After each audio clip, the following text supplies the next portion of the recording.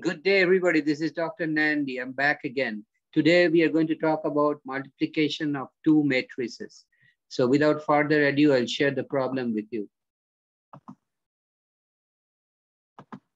So we have matrix A, which consists of the components 1, 2, and 3, 4, and matrix B, which consists of the components -2, 1, and 3, 5.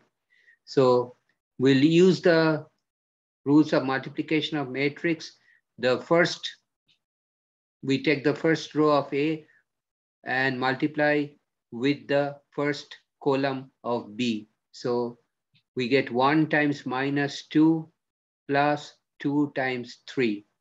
Then we will take the first row of matrix A and multiply by the second column of matrix B, which is 1 times 1 plus 2 times 5. Then we will take the second row of matrix A and multiply by the first column. So in the second row of matrix AB, we get 3 times -2 plus 4 times 3. Then we'll take the second row of matrix A and multiply by the second column of matrix B. So we get 3 times 1 plus 4 times 5. If we simplify, it is the first component is in matrix AB is -2 plus 6, then 1 plus 10, and in the second row, -6 plus 12, and 3 plus 20. So after simplification, AB is the matrix consisting of the elements 4, 11, and 4, 23. Okay. Now let's try multiplying matrix B with matrix A to get the matrix B times A. So again, using the rules of multiplication of matrices, we get the first row of B with the first column of A. So -2 times 1 plus 1 times 3.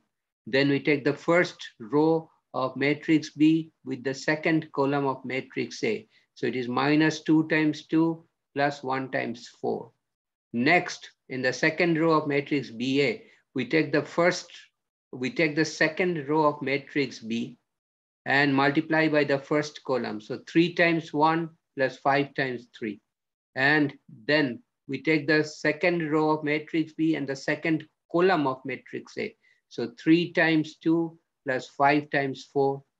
And we simplify further, we get the first element is -2 plus 3. The next one is -4 plus 4.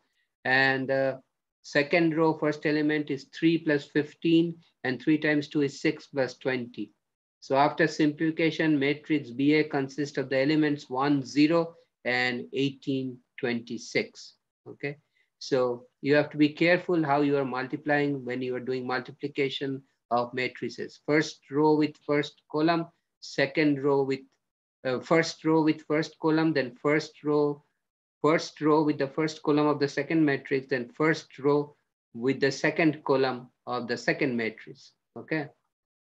And similarly, second row with the first column of the second matrix, second row of the first matrix with the second column of the second matrix. So you have to remember these rules.